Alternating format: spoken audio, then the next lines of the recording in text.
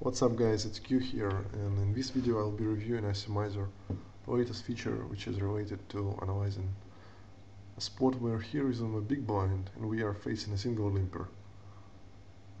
Now this spot is mostly happening in heads-up sit-and-goes, so it was created for heads-up players mostly, but it also helps to analyze spots in usual sit-and-goes or multi-table tournaments where you're on a big blind and somebody limps from any position, not only a small blind.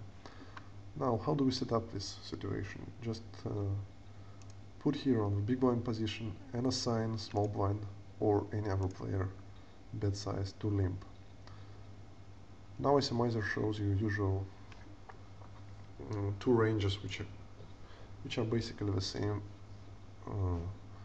as in a situation where you are facing a raise. So here we assign a limp range, hands which you think your opponent limped initially. Now let's start something simple. Let's say you have some fishy opponent who just limps and doesn't really raise. Maybe he limps some wide range, and well, maybe he would raise some top hands. So it could go something like this. And then you assign his call range against your shove. That would be a part of his limping range, logically. So here you can choose the hands which you think he will call your all-in with. Now to the important part. We hit calculate button and we get some results. Now we can see the result for this spot. We can push 29% of hands. The important thing is that you need to understand what exactly is going on here. The difficulty about this spot is that when we analyze push for hero, everything is normal. We know opponent's limp range, we know when he calls us, but what we don't know is what happens when we actually check. So when we check, we get top post flop, so it becomes very dependent on our hand, our opponent's range, and our opponent's skill, and our skill. What exactly will happen post flop? So we need to evaluate somehow our expected value of check. So ICMIZER allows you to do this here. You would need to make an estimation yourself, and it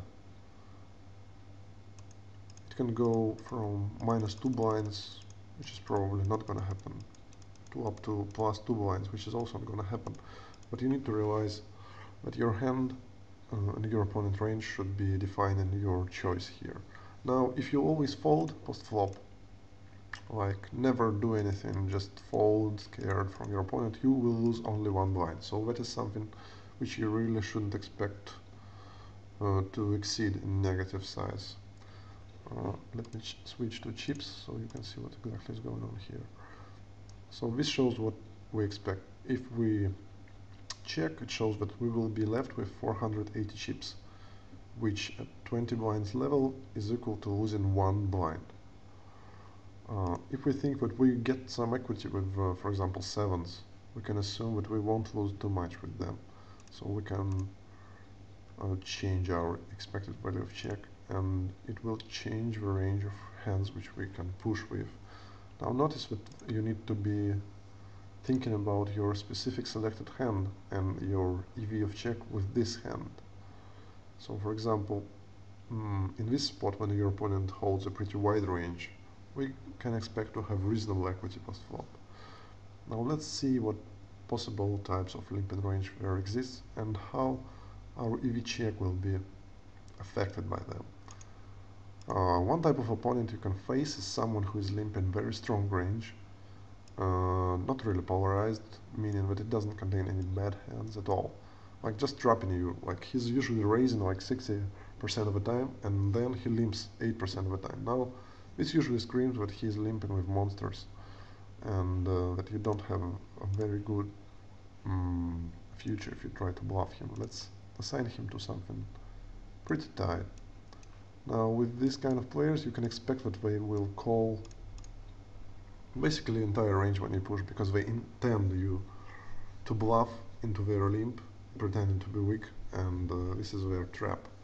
So when somebody traps like this, what you're basically facing is an all-in terms of calculation here. So if they limp 8% and they call entire range, what can you do? Basically, you face 8% push, and against 8% push, you don't stand a lot of chances with weak hands.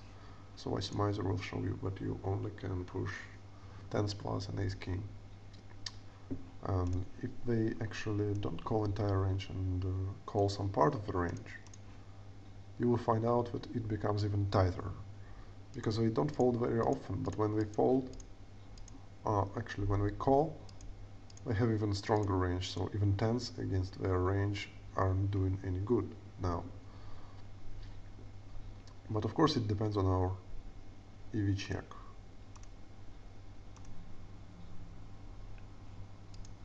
So this is one type of spot when your opponent is extremely tight. Now he could be a little bit more tricky, and he can be tight, like very powerful, and he can also hold some other hands in his limping range to trick you into believing that he's very tight and to force you to play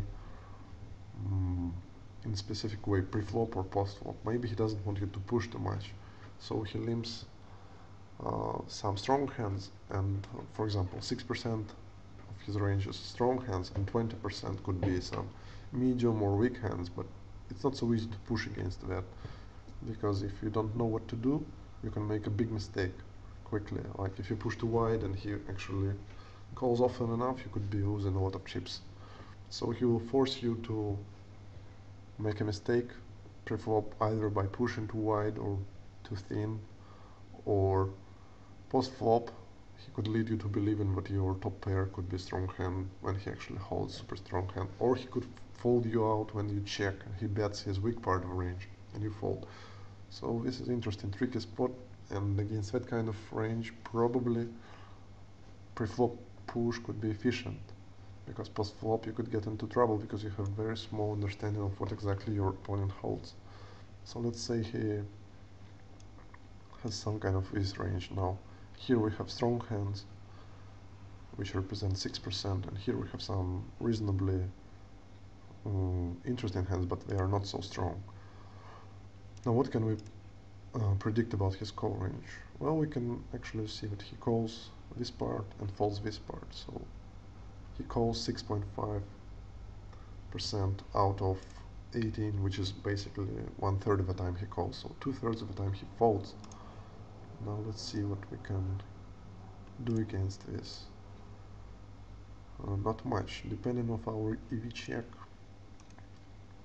Now the worse you think your EV check is, the wider you can actually push. This can be counterintuitive a little bit, but if you think about it, it makes total sense. If you think that your check is so bad, then your push becomes a better option. But if you think that check is pretty good, well, then you shouldn't push. So here you are again in an interesting situation where you need to estimate what will happen with your hand post-flop. Those are two types of ranges where someone limps very tight range or very wide range. Was in the first time when we had him on 58%, and polarized range, which is something we have here. Now this was an analysis for heads up spot, but it was also possible to analyze any kind of spot with ICMIZER now, where you face a single limper from any position. Now this is the same spot, somebody limps, and here is in big blind, same, you need to assign his limping range and call part of that, and you get your expectation control of check, and you get your range with this control.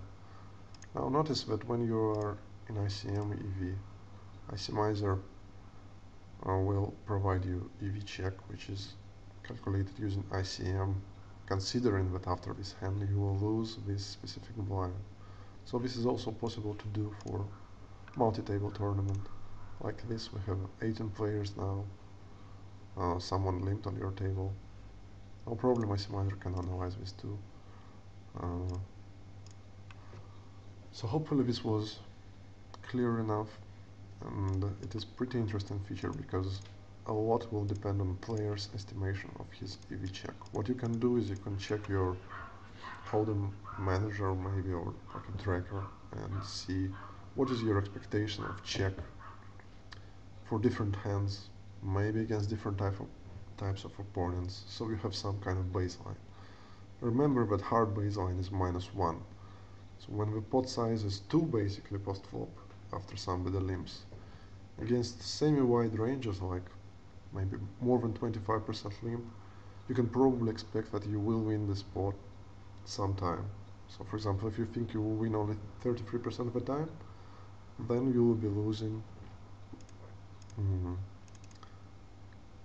Let's see, post-flop you take down pot of 2 blinds 66% of the time, so that would be 0.66 plus, and in 33% cases you lose your 1 blind pot, so that would be minus 0.33.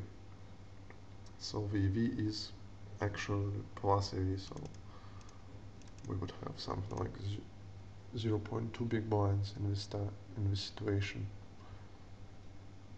So you would be pretty tighter with your pushes, because right now your check doesn't look so bad anymore. So I hope it was clear enough, and please leave any questions in comments.